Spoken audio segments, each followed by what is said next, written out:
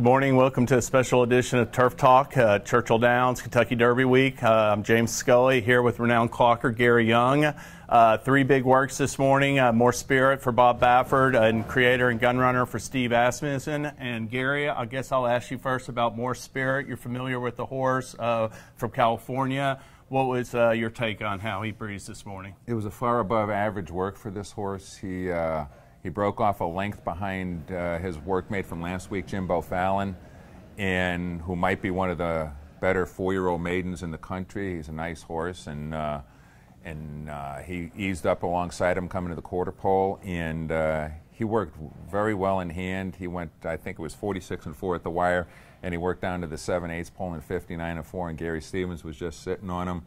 For a horse that usually doesn't wow you in the morning, it was a good work, and I think they made a blinker adjustment. His work last week got him a little bit too keen, and they adjusted the blinkers this morning, and he was into the bit this morning, but he wasn't pulling like he was in the video of his work last week, and he worked well. I mean, and let's face it, you know, Mr. Baffert and Mr. Stevens, if they do win, they won't need an usher to show them how to get out to that infield winner's circle. They've been there before. Yes, like 7 Kentucky Derby wins between them. I was going to ask you about Gary Stevens. You know, last year he was a rider on firing line. It took American Pharoah to beat him, and you know, it seemed like he was like on that horse early and was involved in his training, and sort of the same pattern this year with Mor Spirit. He was his regular rider. Do you think there's any advantage to him sort of being part of the team?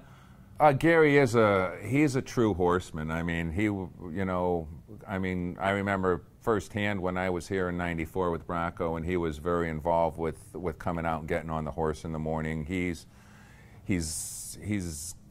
part horse at what it basically comes down to, and I think he knows from getting on this horse, he knows everything about that horse, and he was pretty adamant and thinking that the blinkers that he had on the other day got him a little too keen, and like I said, he was into it this morning, but he certainly wasn't pulling. And I mean, Bob is not, as opposed to a lot of trainers nowadays who just kind of go easy before the race, Bob is not adverse to letting one go a little bit, and this horse worked. It worked fast this morning, but it was a good, fast work. It was. And one more question. Mor Spirit has a low head carriageway, and I think, some racing fans are familiar with AP Indy. You've probably seen a lot of other horses as well as a clocker who train and run like that. Is that a potential, is there any disadvantage to that in a 20-horse Kentucky Derby field? No. No, I mean, how they handle the kickback is the important thing, how they carry their head. I mean, yeah, with a heavy-headed horse like that, it might tug on Gary's arms or Eddie D's arms when he rode APND a little bit more. But as far as will it affect their actual performance, no, I don't think so. All right, and how about let's turn to the Steve Asmussen horses, Creator and Gunrunner. What were your thoughts first on Gunrunner? He's had a good week galloping here, and his work this morning was your basic Steve Asmussen work before the race.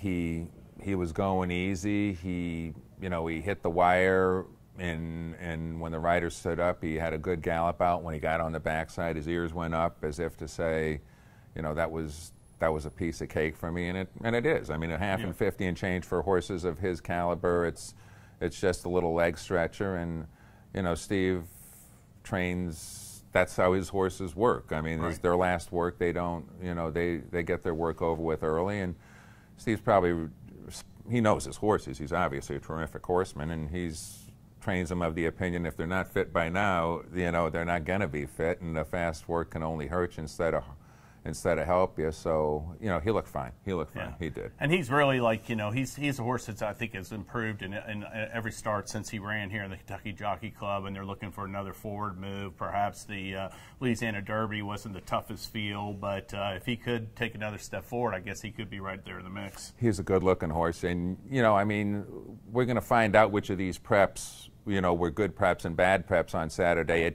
Obviously it helped him tremendously when Motown got stopped in the Louisiana Derby, but we're gonna find out what preps were good preps and bad preps here pretty soon. And how about Creator? What did you think of his breeze?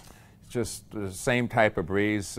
He's also a big, good-looking horse. I mean, you know, he's a typical Tappet. I mean, he's you know, a nice horse, and he also, you know, he's been galloping in his blinkers all week here, and he also just kind of went down there and in a 50 and change work, and I couldn't knock it. I mean, did it send chills up my spine? No. Was it meant to send chills up my spine? No. It's just keeping him where he's at after his win. Yeah, I think one concern is he's had 4 races already this year, broke his maiden 2 starts previously, and only has 2 stake starts.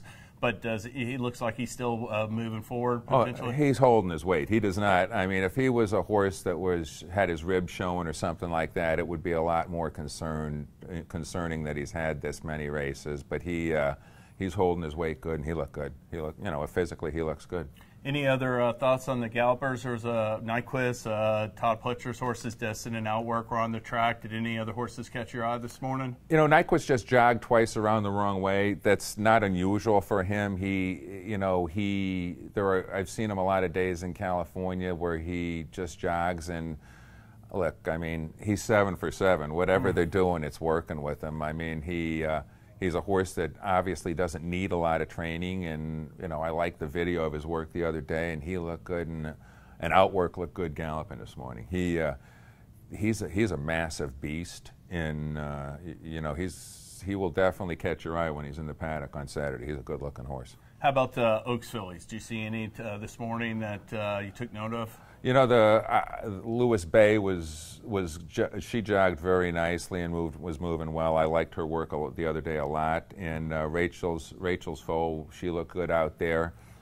You know, the one that we, you know, it's just a shame that Karina Mee is not going to be able to run in the race because of the quarantine that she was in, but she needs like 3 or 4 defections. She's got 1. She needs 2 more. 2 more. She needs 2 more, but if she doesn't run in the Oaks, where she does run on the undercard, those fillies better get tied on, because this filly's acting very good, and it's unfortunate for Billy Mott and the filly and all the connections that she's probably not going to make the race, because she's training like she means it around here right now. All right. Well, thank you very much, Gary. We'll see you again tomorrow morning, and this is Turf Talk. Thank you, James.